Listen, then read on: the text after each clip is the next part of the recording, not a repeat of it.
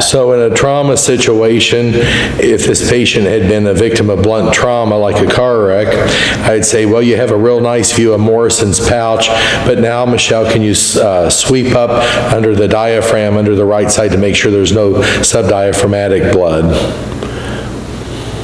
Okay.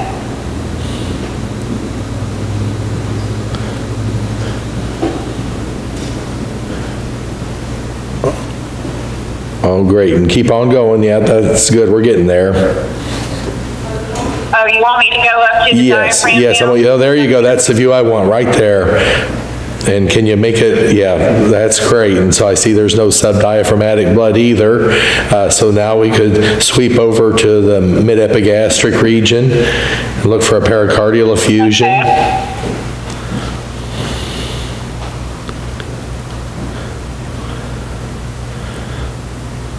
Well, okay, I'm getting a nice view there.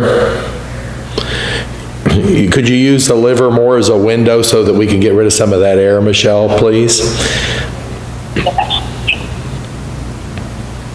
Great, and I see no effusion. And so now could you move over to the left side so we could look at the spleen? Sure.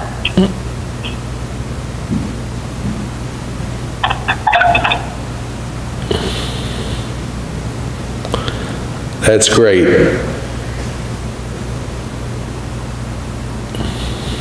Okay.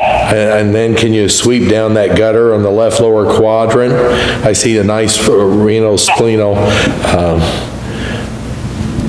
differentiation with no fluid. So if you can sweep down to the left lower quadrant. That's great, I see no free fluid there. And now can you sweep over to the bladder so we can look around there, please? Sure.